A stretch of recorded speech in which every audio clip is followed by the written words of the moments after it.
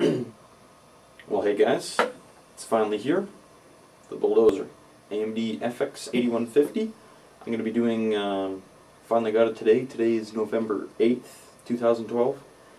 It came out almost a month ago, and it took forever to get here, which is a problem that I'll cover in my conclusion. But this is just going to be a quick performance teaser. I've already done all the benchmarks on the system behind me of the 1100T at stock speeds, so I'm going to rip that apart and throw the FX in tonight and do sort of a few of the benchmark runs-throughs at stock speeds, kind of do a bit of a teaser, upload that video, and then I'll actually make the main review video and do the intro for that app. Actually, I haven't done the intro for it. I apologize for the camera. I just borrowed this off my buddy, see if it's any better than my tablet or my phone, but we'll see. I'm going to do a quick unboxing of this guy right here that I'll take you through, sort of on the camera on the bench here. It's a processor, there's not much to see, but then we'll get her slotted into the system and see what this thing can do. Now, I know we've all seen the reviews and things like that, or at least most of us has seen the reviews. It doesn't look that promising, but I guess we're going to come to our own conclusion. Let's just hope it doesn't end up actually being a garden trowel rather than a bulldozer. So I'll unbox it and we'll get going. Okay guys, here's the 8150. It's actually not a box, it's a tin. This is the first computer component I've ever had come in a tin. So you can hear it's kind of pushed in and things like that from shipping, but it's a pretty cheap tin, so I'd kind of expect that. Just take you around the outside of the box. It is probably the coolest processor box I've ever seen. A little blurb about how this is going to be the fastest computer you've ever owned. Don't know if I'll believe that. Bunch of other kind of various languages about various other useless things. Little blurb about the FX8 core processor. This is the CPU itself. Come on, camera, focus. There we go. AMD FX 8150. And back to here. So it's actually just, I've broken the seal already. I'll just pull the top off here with one hand. It's kind of amateur hour, but oh, come on, this thing's ridiculous. You can see the rest of my bench. A lot of stuff going on here, but there we go. Finally got the top off. There's no kind of weird packaging or anything like that. It's all just kind of loose inside this tin, which is somewhat disappointing.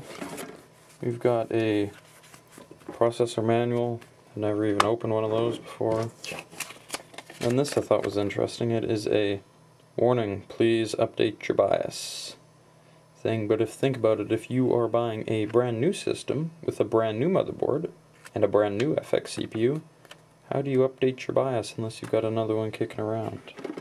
So most motherboards will work because the motherboards have been out for a while, but so I'll save the processor for last. I'll have a look at the heatsink here. And this is to be honest, this is absolutely identical to the heatsinks I've seen at AMD the past couple of years. It's their standard high performance heat pipe, well, high performance, right? Heat pipe cooler with their tiny little fan on it, pre-applied thermal paste and whatnot. The usual suspect, it's got two heat pipes in it, and these things are normally quite loud when you get the fan speed rolling on them. You really have to use like some sort of fan reduction on them, otherwise they're really annoying. Oh, just got a text message from somebody, probably not important. Have a nice AMD FX unlocked FX badge, if the camera will focus here. There we go. Probably put that on the wall with some of the other ones I've been putting up there. And here we have the processor itself. It's a processor. It's not much to say about it. AMD FX. So I'm just going to be throwing it in that system right there. There we go, camera focuses. And it'll be identical, except it won't have the 1100T in it. It'll have the FX processor in it. Okay guys, here it is. It lives. It worked, booted up first time. No problems or anything like that there, so that's good. She's just laying right under there. You can see I'm in the BIOS screen for my Crosshair 5 formula here. One thing I will note, that Turbo Core came disabled by default, and my RAM is also running at a lower speed than it's rated for as well. But as you can see, I'm using BIOS 0813, which is the last time I checked. It was the latest BIOS from the Asus website. And then you can see some of the specs there. So CPU speed, target speed, current memory speed, that'll change. Like I said, I already changed it. The turbo mode speed, which is supposed to be up to 4.2 gigahertz, hypertransport speed, and the Northbridge speed. So that's all pretty cool. Seems to be going. So I will reboot it, fire it back up, and then start running a few benches on it. Okay guys, I've run into a bit of an interesting problem here. It seems like Windows is only actually seeing 6 cores. So you see the task manager, there's 6 graphs, and then if you look in CPU-Z, it's also only seeing it as a 6-core, 6-thread CPU. The turbo seems to be working okay. It's kind of bouncing between 3.9 and 4.2, but it's definitely kind of concerning that I'm not seeing all 8 processing cores. So I'm going to try BIOS update and see if that fixes thing off. This is the exact same Windows installation as the hexa-core Phenom. I just pulled it out and plugged this guy back in, and it should recognize 8 threads. But I'll do a BIOS update and see what happens here. Okay guys, well I think I fixed it. Turns out it wasn't a BIOS issue, because what I did is I tried turning off. I disabled all of the cores that were listed in the BIOS, and then I rebooted to Windows, and it was still 2 processing cores, and I kind of tried all the different levels, disabling some of them and things like that, and it's still the maximum I was able to get was 6 processing cores. So that leaves me to believe obviously you can't turn off processing core 1 and 2 in the BIOS. That's why it's not there. So what I did is I had a OCZ solid 3 drive that I was going to put in my LAN computer that I'm building here. It's just a 60 gig kicking around, so I decided to throw that into the system. It was totally fresh, and just throw Windows on there and see what happens, and voila, here we have the 8 cores. So it must be a Windows limitation that you can't really, I guess it makes sense, you can't really go back or go have more processing cores than you start with, I guess. So I'm going to install a few, well obviously I'm going to get my drivers and things like that, and I'm going to install a few benchmarks to the system tonight just so I can get a few sort of numbers off. Obviously it'll be completely uncomparable because I'll be running different settings. It takes me quite a long time to get a hard drive set up or a Windows installation set up for benching the way I want it, and I'm running a different solid state drive as well, so that will also be unacceptable as far as comparing them, but it'll give us sort of a rough idea. So I'm going to get cracking on with that, and hopefully I can have some numbers spit off tonight and a video up in a couple days. Okay, here we go.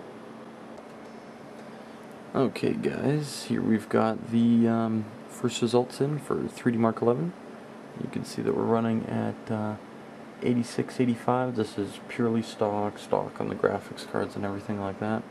And the most important part I think is the physics score, which is the CPU score, which is 6276. Just comparing that with the stock 1100T. Obviously everything, this has turbo on and the 1100T had turbo on, but just comparing those stock scores, we're looking at about a 300 point increase in the overall score, and about an 800 point increase on the physics score. So a little bit of a boost as well, which is pretty good. And I will continue on. Obviously, like I said before, this isn't a full apples to apples because we've got the different solid state, and the Windows installation is quite a bit leaner on this system at the moment, but just a bit of a teaser for you guys. Okay, here we have the 3D Mark Vantage scores initially. So I'm looking at a 25082 on the score for the performance score, and then 191 or 19018 for the CPU score. I'm comparing this just quickly to the charts on the computer back there. I'm looking at a negligible increase as far as the P score goes. I think it was like 400 points. But the CPU score did jump around just under 3,000 points, which is pretty good so far. So you can hear the fan on the H80s ramped up a little bit now, as it was going through the CPU load tests and things like that in Vantage. So I think I'm probably only going to do 3D Mark 06 and Unengine Heaven for tonight, and then go to bed because I am very tired. It is focus, come on here. No, well it says 12:53 a.m. and I've been up for a while, so I'll crack on here and see what I can do. Okay, and to wrap up tonight, we've got the 3D Mark 06 numbers in for the FX processor. So, to be honest, I was pretty surprised by this guy right here. We've seen gains in 3D Mark Vantage and in 3D Mark 11 compared to a stock 1100T, but that is abysmal. That is completely, the only way to really say it is just bad, but 17971, that's 2,000 less than the stock 1100T, and I haven't run it with this exact configuration, but I assume that the Intel system's probably going to score stock at least 25,000, and once you overclock it, it'll be close to 31,000 anyways. Like the single-threaded performance so far seems to be absolutely terrible, but I did notice a lot of weird sort of fluctuation in not only power consumption, but in performance as well while running the benchmark. So I'm gonna probably rerun it again tomorrow when I'm not so hard on sleep, and go from there. And also, one thing we can note is that the CPU score is 5895 compared to an average of around 6,000 on the 1100T system. So that's also down a little bit as well, which is weird because that is fairly multi-threaded.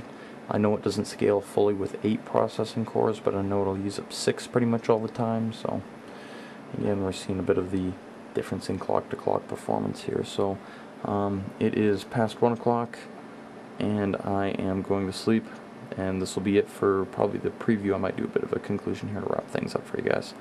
But yeah, so far, the AMD FX processor that took forever to get here and was a total pain in the butt to get working properly, turns out is not performing, well, it's performing the way that the reviewers said it would. Who would have guessed? Have a good one. I'm going to bed.